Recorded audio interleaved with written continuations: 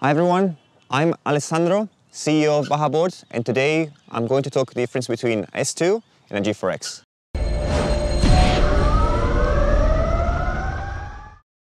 Before we start, make sure you watch the video until the end because we are going to talk about the upcoming USA tour.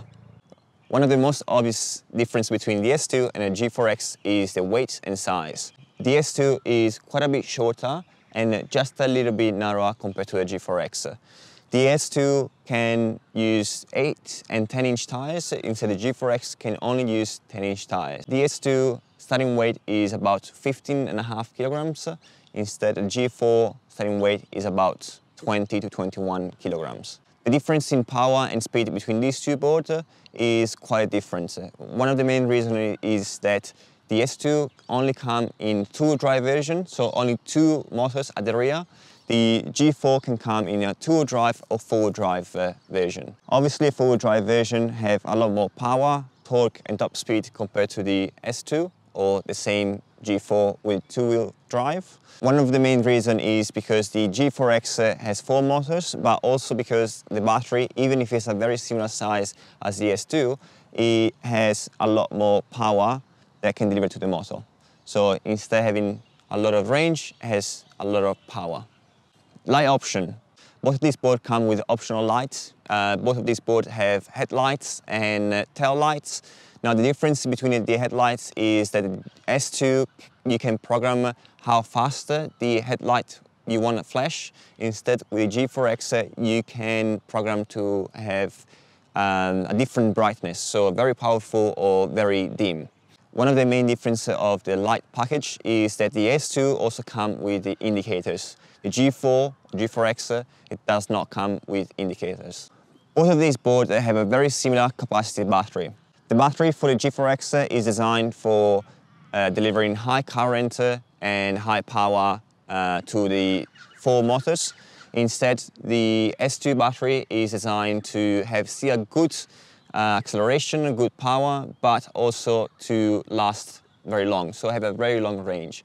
So here the trade-off is that one has a very high power and one has a very long range. The similarity of these two boards are actually quite a few. So as we already mentioned in some of the previous video is that they share a lot of components like a drivetrain, motors, motor controllers, and a lot of other parts. For example, one of the very important parts they share is also the remote controller. So whether you buy the S2 or a G4X, you're still getting the same high quality remote controller. The ground clearance of both these two boards are actually quite similar if you get the same size wheel. So obviously with an 8-inch wheel, the clearance of these boards will be a lot less than what you will get with a G4. But if you go with a 10-inch and 10-inch, the clearance will be very similar. The most obvious difference between a S2 and a G4 is the suspension system. The G4 offers a double wishbone independent suspension system. Instead, the S2 has a monoshock system. The benefit of a G4 suspension system is that there is a shock per wheel. That means that the 60-meter travel that the suspension offer will be absorbed per wheel. Instead, with the S2 monoshock suspension system, you have the travel of that single suspension shared between the two wheels. The monoshock suspension system offers a smaller, lighter and less part, which means less things could go wrong. This system also offers a greater dampening over small cracks or small bumps. Instead, the S2 offers a better performance and a greater travel over heavy off-road. Another great benefit of this suspension system is that you can use air shock. The reason that you cannot use air shock in this board is that the air shock has an initial friction when you start compressing, and having four in a single board, your weight will not be enough to overcome that friction. Instead, with the S2 having only two of these suspensions, it's enough to still have a great performance even with the air shock. To compare the specs of these two boards, it obviously depends on the difference of the option that you decide to get. But just to give you an idea is that the top speed of this board goes between 50 km per hour to just under 60 kilometers per hour. And instead for the G4X, it starts around 55 kilometers per hour and it goes just above 60 kilometers per hour. Difference in acceleration is this board, being a four-wheel drive, has heaps more acceleration compared to this one and have heaps more traction compared to this one. The range of the S2 is between 30 to 60 kilometers. The range of the G4 is between 22 to 35, 36 kilometers.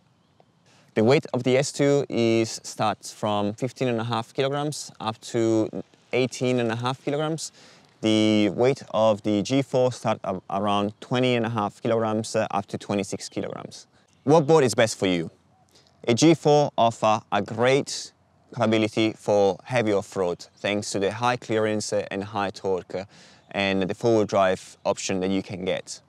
Also, it's very stable high speed, so it's also a great board for on-road condition if you are looking to do very high speed.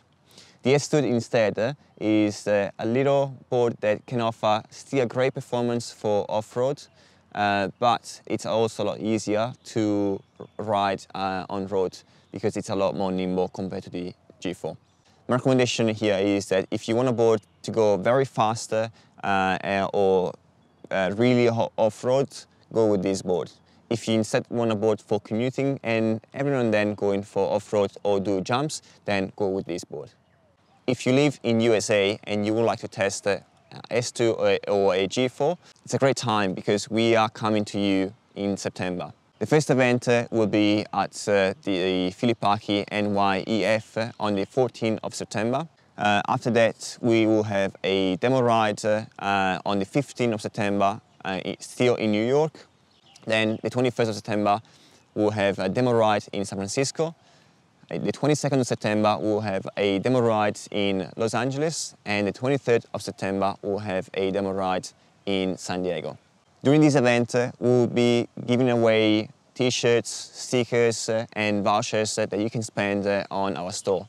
So if you are really interested in buying one of these boards, you could get an extra discount on top of the total price. So if you live close to any of these cities, make sure you go and check our Facebook page where we have all the details of the event, where it starts, the point that it starts, and all the information. We look forward to see you there, so make sure you come.